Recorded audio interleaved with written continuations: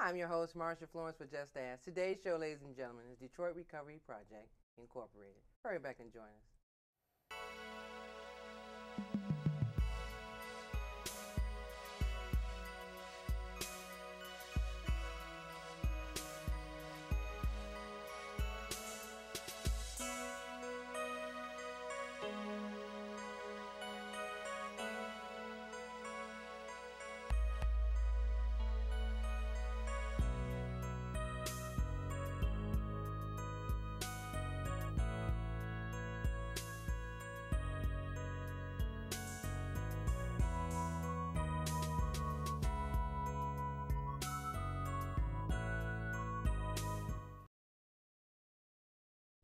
Hi, I'm your host, Marsha Florence from Just Ask. Today's show, ladies and gentlemen, is Detroit Recovery Project Incorporated.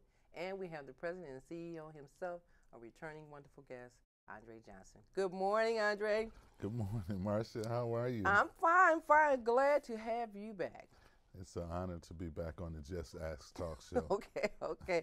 Well, Andre, I had to have you come back and join us because we have a lot of things going on, and one of them in particular has something to do with your organization itself. But let's go over a recap. Tell us a little bit about yourself and what's going on with Detroit Recovery Project. Sure. Well, Detroit Recovery Project is a recovery community organization in the city of Detroit.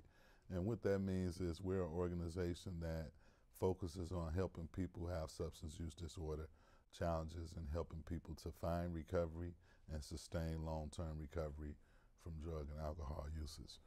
Myself, I am a person in long-term recovery, and what that means, Marcia, is I have not used any drugs or alcohol in over 29 and a half years. And if it had not been for long-term recovery, I certainly wouldn't probably be your guest here today. Well, now. Okay.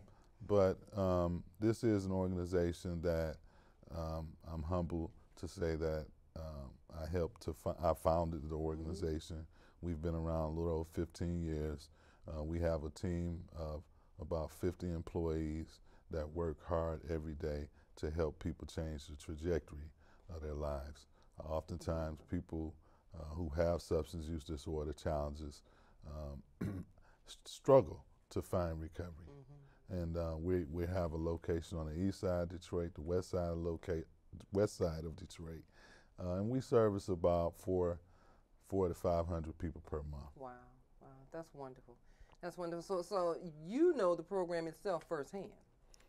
Yes, I do. Okay. So nobody can get past you with this, well, I'm coming today, but I might show up tomorrow. And, by you being familiar with the situation, you can tell when a person is really, ready to go into recovery, more or less. Yeah, I can kind of detect where they are. Okay. A lot of times people seek treatment or services because of employment, because of legal situations, because of spouses, children, whatever the case may be. But I can just about tell where a person's motivation is at. Some people have a lot of ambivalence, meaning that they feel like they might want to get it, not today, but maybe next week. No. And sometimes those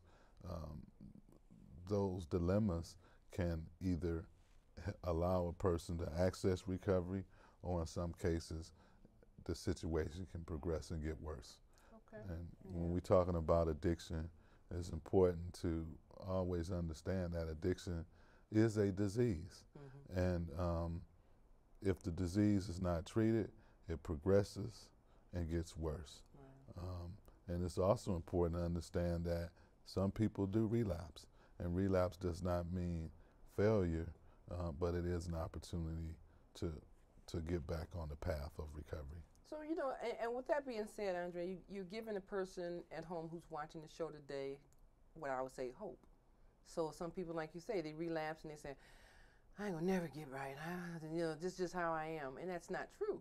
You do have opportunities to be in an agency such as yours and get some help. So tell us a little bit about, I know you got what they call the training coaches. You got training coaches? Yeah, so we have a team of certified state of Michigan recovery coaches. These coaches have received, on an average, about 100 training hours, along with internship opportunities. And these individuals are trained to help people sustain long-term recovery.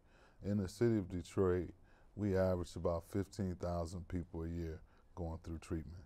And what we found that out of those 15,000 people, over half of them were relapsing within their first 30 days upon exiting treatment. And so that's kind of how the Detroit Recovery Project came to fruition, was to be the safety net in the community. And so when people complete 30 days or 2 weeks of treatment or a detox, then they come to our agency. And our agency is to help meet people exactly where they are, help people sustain recovery right inside their communities, and help them achieve whatever personal goals that they may desire. Some people come to us saying, hey, I need help going to college, I need help going to training school or employment. And so part of what our coaches do is help people with that process. Parenting, financial, people need help with their finance, just how to budget, how to finance. They need help on how to prepare meals. So we try to do a little bit of everything. Now, do the coaches that you train, I mean, how long is the training process? So the training, the initial training is a 5-day training from 9 to 5, 40 hours a week, very intense. And then there's another 80 hours of training that occurs on the computer, online training. Right. Okay. All right. So that prepares them for the clients that they're going to see. Yeah. And so the coaches are people who are in long-term recovery themselves. Oh wow. So okay. we have what we call a peer-led, peer-ran, peer-driven program. That means our coaches they know what it's like to be on the dark side, for lack of better words. And so sometimes people in recovery are the shining light for other people who are seeking recovery. Because sometimes people in recovery want to talk to somebody that they can relate to, talk to somebody that they can identify with. And that's what makes the beauty of Detroit Recovery Project, is that 90% of our employees have a colorful background. That's great. I mean, you know, and you hit it on the head, the nail on the head, because if you've been through something that I'm going through, and I tell you, you don't know, you don't have an idea, you don't have a clue, stop right there. Sure. I already know where you are. And then sometime if a person is having a relapse moment, a person who's a coach can catch that person because they can see the signs. Is that possible, that they can see the signs of a person almost relapsing, or if they are relapsing, you know, let me stop you before it gets too far? Right. Okay. Marsha, I think that's an excellent point. So before people relapse, their behavior tends to, before they get to the point of picking the drugs up, they're usually acting out in some kind of form or fashion. Not temperature, but tend not to be patient, tend to be a little overzealous. So their temperament changes, and it's obvious something's going on, like on the edge, angry, upset. Those are what we call red light indicators. That you know, if I see you, for the last 2 months you've been even keel, and then over the last week you've been cussing, you've been a little intolerant, you haven't really been patient, and usually, and if you don't check that, then they're headed for self-destruction. Right, and they're going to use it as their outlet, because if you don't recognize it, I can just walk out the door now because you're no help to me, and this doesn't make sense. And we usually say relapse starts before the person picks up. It starts mentally. Some people have those reservations, and part of those reservations sometimes can be not being able to let go of certain people in your life. In other words, some people can be what they call triggers. And there's all types of triggers. Sometimes it's the environment, sometimes it's people, sometimes it's a paycheck. It's money. I hope it's not money, Andre, but it probably is. I tell you what, we're going to take a break, and ladies and gentlemen, we're going to come back with some more very good information on Detroit Recovery Project Incorporated. We'll be right back. Together, we can change the conversation and focus on preventing substance use disorders and connecting people who are suffering with the treatment, services, and recovery support they need. We will not hide from this issue because it's hard to talk about. Prevention works. Treatment is effective. Recovery is possible for everyone. For the first time, the United States Surgeon General has prepared a report on alcohol, drugs, and health. Our goal, to provide real hope for the millions of people and their families suffering from addiction. Together, we can prevent alcohol and drug-related addiction, and with treatment, we can give those suffering a new outlook on life. Facing Addiction in America, the Surgeon General's report on alcohol, drugs, and health. To read the report, please visit addiction.surgeongeneral.gov. And welcome back to the show. Now, those of you who are just not joining us, we have the president and CEO himself, Andre Johnson of Detroit Recovery Project Incorporated. And Andre was touching on the basis about coaching. So we're going to go back to the questions because some of you may be interested in taking the class so that you can be prepared to help your loved ones or someone in the neighborhood or just be involved, period, as a person who's interested in supporting an organization such as Detroit Recovery Project. So Andre, I wanted to ask you about the training part itself. Now, is there any funding or anything? How do you guys, get into this training? Sure, great question, Marcia. We got funded a federal grant last year from Health Resource Service Administration, and we created a new entity called Recovery Training Institute.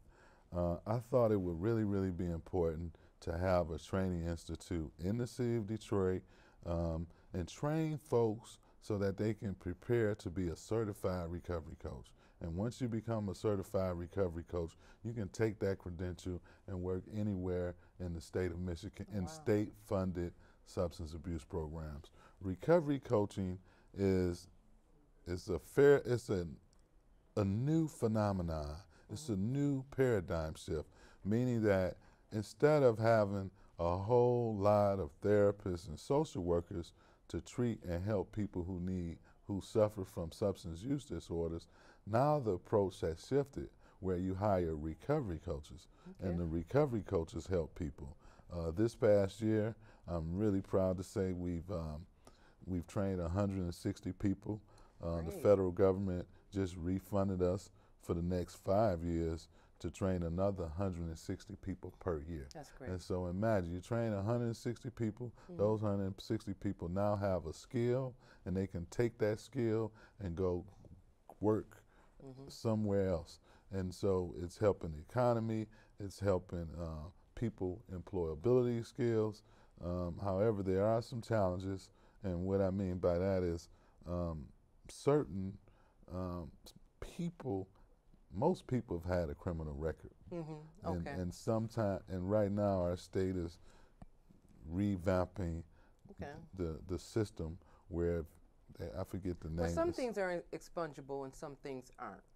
Well, the way the expungement program works is you can only have one offense, and it has to be so many years before that can be expunged. So what makes our program unique is, we have really strong relationships in our community. Our city government, our county government has really embraced our organization. And I would think that, with what you're just saying, that persons who are being trained as coaches have had some previous knowledge or experience themselves, well, they're not going to be excluded if they had, the run-ins with the law or anything. So some of that should be wavered probably according to what it is, or better yet, in terms of your funding and program and everything, it's got to have some consideration for things that people have done in their life. And a lot of things that people have done in their life, and I've known this from my own experience in working as an advocate for persons with disabilities, returning citizens and things like that, is that most of the incidents that occurred when they were teenagers. And that's the really sad part. So at 18 or 14, this caper you pull follows you through life, and it never goes away, Or you can keep doing the same thing and, well, maybe I didn't get in trouble when I was 18. I got in trouble when I was 25. But whenever you got in trouble, depending on what it was, it stuck. It stuck with you the rest of your life. So if you robbed a liquor store and you never had a felony before, now you got one. So now you can't go work for the post office, nor can you work for the gaming commission. Or just being with the wrong company. Just being in the wrong company. I've seen guys go to college, Michigan State, or any college for that matter. Morehouse, perhaps? And, well, we didn't do, but. Morehouse men don't do that, okay. Right, but just sometimes being in the wrong company at the wrong time. Correct. Can cause you to get a criminal record at 17, 18, 19 years old, and 20, 25 years later, you're still paying the consequences for that crime. That's right. Even though the time has been served, the probation has been served, the parole has been served, but people want to disqualify you from having a fair opportunity and doing something you want to do.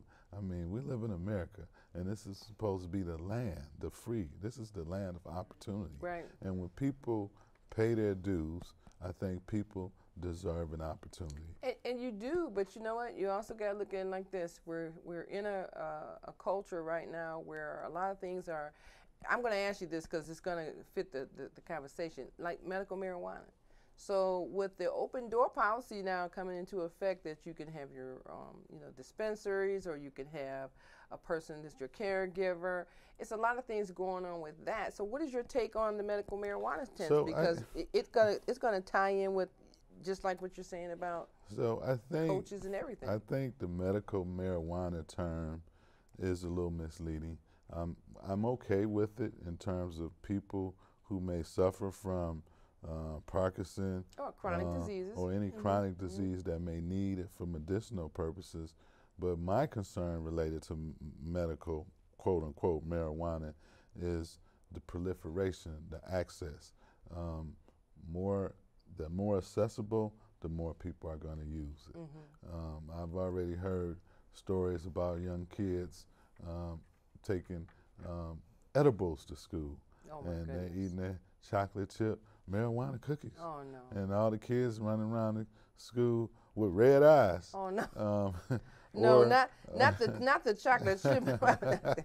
I mean, but look at it like this, okay? Because that's a double-edged sword, okay? So there's a person who has a chronic condition that needs some type of therapeutic method, and medical marijuana is on the table, and then there's the opioid crisis. Oh. Now, I mean, we haven't even touched on that. Well, and the opioid, that's a Trojan horse in itself. Okay, so, 2 in 1, you can't, well, I shouldn't say you can't, but if you look at the picture, one is even more severe in its methods than the other. I mean, the opioid crisis is really on the table now. It's on the front table. They pushed the medical marijuana issue to the back burner because, we're going to come back to that. Right now, we need to do something with the opioid crisis. Well, and to me, they're both hand in hand. And you're talking about multi-billion-dollar industries. Right. The marijuana it's about profit. I mean, states are looking at other states that are profiting, like Denver, Colorado. It's more about the money versus the actual treatment. But just like opioid. Opioid was, quote unquote, in our state alone, there were over 11 million prescriptions written in the state of Michigan in 2015, 2016. More prescriptions have been written in our state than the number of individuals that live in our state. We've had more people die of opioid overdose than any other death. That's traffic fatalities, that's gun violence. People are overdosing. And again, this opioid was brought here to what? Treat a chronic disorder, to treat some type of pain, to treat some type of health condition, and now it's totally out of control. Right, it really is. And what I'm saying to that is that, at that point when you get the opioid addiction and then somebody says, well, I'm going to stop taking these meds, but I'm going to use medical marijuana because, when I have a panic attack, anxiety or whatever, this soothes me. I can eat the gummy bears and I can be calm. I don't have to smoke it, but I can eat the gummy bear, I can eat the cookie. Well, on the opioid addiction, I got to take a pill. I don't want to take a pill anymore. So, So one of the things about opioids that most people don't know is when you take those pills for on a daily basis over about they say they estimate it takes about 2 weeks to become addicted. 2 weeks. And I was going to say 2 years. So no, I tell you what, 2 weeks. You got to hold that. We'll be right back. Over 1 million Americans at risk of foreclosure have been helped by making home affordable. Find out now what your options are. Home where I belong. And welcome back to the last half of the show. Now, ladies and gentlemen, Andre Johnson and I are a very intense conversation here about substance abuse, opioids, and training programs. Now, he left off with a question or answer so much about 2 weeks into a hospitalization that a person may be addicted to opioids. Is that what you're saying? Yeah, and so what I was saying is typically it takes about 2 weeks before people can find themselves addicted to opioids. And what happens is the addiction can I don't want to say start, but as little as 2 weeks, your body can become dependent on opioids. And so imagine you now have this addiction. You do not understand you have this addiction, and you may not realize it until 1, 2, 3, 4, 5 years down the line. Wow. And then once you're exposed, whether you're a minor or a person who may have a profession, then it's a possibility you may need to get help. I'm just wondering how come the medical staff, like your own physician, doesn't recognize when he or she gave you this medication, how long you've been on the medication, and when it's time to wean off the medication. And I really pose that to the medical professions as well as the pharmaceuticals. I'm like, you guys know what this is. You keep saying, especially the pharmacists, they see it comes through every 3 months, 4 months, and they don't think to say, you know what, you need to talk to your doctor about the longevity of this medication. Again, it's a multi-billion-dollar industry. Oh, most it's definitely about the money. Most definitely but there are some civil lawsuits that's going on nationally in terms of some attorney general's offices are looking to sue some of these pharmaceutical companies responsible for some of this, what they call opioid epidemic in the United States. You got to take a stand sooner or later. You know, something's got to come out of this besides, our loved ones being ill and then they having withdrawals and then, the anger and the frustration with the entire family, and children. I do remember that we had a chance to meet a colleague of yours, Dr. Dudley, and she talked about children who actually take their parents' medication and the parents don't know that their pills are short for a reason, or medication that's left over that should have been disposed of. Now, you guys do something with that, don't you, with the disposable program? Yeah. I want to backtrack just a minute and just kind of give you a picture of what happens with the opioid users. Okay. So the moment they no longer access the medication, then that's when they experiment with heroin, because heroin is a lot cheaper. And so the average opioid pill can be about $25 to $35. Wow. And a pack of heroin is about $10 to $12. And so what happens is people trying to fill that appetite they have for opioids or that morphine, and so the heroin becomes the new drug of choice. And there's a huge danger in our country that comes along with heroin usage. And what that is most of the heroin is now laced with fentanyl. Wow. And so when you lace fentanyl and heroin together, it's 100 times more potent. And a lot of young people are dying from the fentanyl patch and things of that nature. Absolutely. And so one of the things that, and one of the beauties of the work and the training that we do is because we understand that some people need medicated assisted treatment. And that means that people need medication to combat with the withdrawals, the dependency. Is that where you develop or design your MAT program? Tell us about the MAT. I'm sorry to change it, but I just want to know about this that's MAT program. So MAT stands for medicated assisted therapy or medicated assisted treatment. And what that means is there are programs out here that specializes with people who have opioids. And in that case, they may have to take medication to help them to cope with those problems. So there's a medication called buprenorphine, there's a medication called Suboxone, and of course methadone is probably one of the oldest liquid form. And so there's a lot of medication out here these days to help people to cope with the withdrawals, because it's really, really hard when people are not properly detoxed from those type of drugs. Wow. You know, Andre, I mean, this can't just be a one-time visit for you to come. You got to come back and tell us some more. I think we should dedicate 2 months just talking about addiction. Really, because it's like this is the situation that's going on throughout the state of Michigan and beyond us, and It's knowledge, a global problem. right? Knowledge is key. But I didn't ask you if someone wanted to volunteer to be a part of your agency. Oh, absolutely. Do you have a website?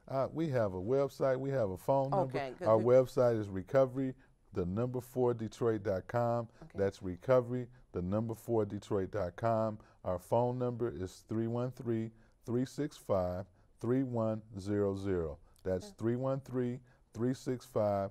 Okay. We are always in need of volunteers to come and help and just be there for other people. And the training program, I mean, people want to be interested in the training program. Somebody's going to say, you know what, I've watched my loved one suffer, die, whatever have you. I watched kids on the street in the neighborhood go through these changes. I need to get involved in something, and this is a program that I need to be a part of. That's it. Okay. That's it. Yeah, we got to get the message out, and you have so much going on. And I wanted to tell you, I know about your women's conference, okay? So now let me ask you this quickly. Is the women's conference yearly, monthly? How is that done? Well, we have a monthly women's conference at Okay. Detroit Recovery Project, Okay. where we average about 200 to 300 women every month.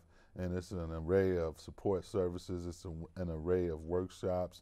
We also do some makeovers, makeup, hair. We're trying to really work to help build a self-esteem. That's wonderful. Health checkups, mammogram screenings, etc. That's wonderful. And I had to get that in there, Andre. Oh, thank you. You know, it's like women always feel like, nobody's paying me attention. There's no services out here for me. But you guys cover the gamut. And you were one of the speakers a couple of years ago. We got to get you back out there. Hey, I'd be more than happy. More than happy. And I always look at it like this. You always want to tell someone where you come from to get where you are today. So no one has to look at it like, oh, they don't have a clue what I'm talking about. Oh, they haven't walked in my shoes. Ladies and gentlemen, we've all been through something. So don't dismiss us like we don't know. And that's important. Okay? Amen. And it's really important. Thank you. Okay. So, and Andre, you got to come back and tell us some more, because we just touched on a little bit of the services. So the conference is monthly. The women's conference is monthly. Yeah. Okay, and your training program, how often can a person get involved with the training? Just have them call our office at 313-365-3100, and they will be directed to the right person. Okay. And do you guys have those medication dispensers, disposable dispensers on your we don't have them, but there are places that we can guide you to properly dispose of your medication. If you have old medication sitting in your medicine cabinet, it's important that it's properly disposed, because young people and adults are going inside of people's old medicine cabinets, taking them old prescriptions that when you didn't use the whole jar for your dental appointment, and they're getting high off of it. So you become a drug dealer. Right. And that's part of the opioid epidemic. People just taking old medication and say, well, they didn't use it, they're not going to miss it, and they didn't need it. Right. And then it should have been disposed of, even if you have to flush it down the toilet, ladies and gentlemen. Yes. But we're glad you came to see us. Give us that number again. Thank you again for having me here, Marsha.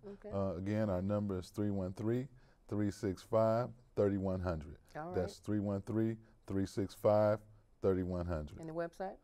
recovery4detroit.com. Thank you so much, Andre. Thank you. Well, ladies and gentlemen, it wasn't enough time for Andre and I to go into a lot of details about the opioid addiction and other programs that he's involved in with Detroit Recovery Project. But you can always go to our website, justasktalkshow.org, Twitter, hashtag Facebook, all that, and then he will be back. Okay, so I'm your host, Marsha Florence, for Just Ask, and what do I always say? If you know a person with a disability, or if you just have a general question, don't be afraid to ask. Just ask. I'm your host. Thank you.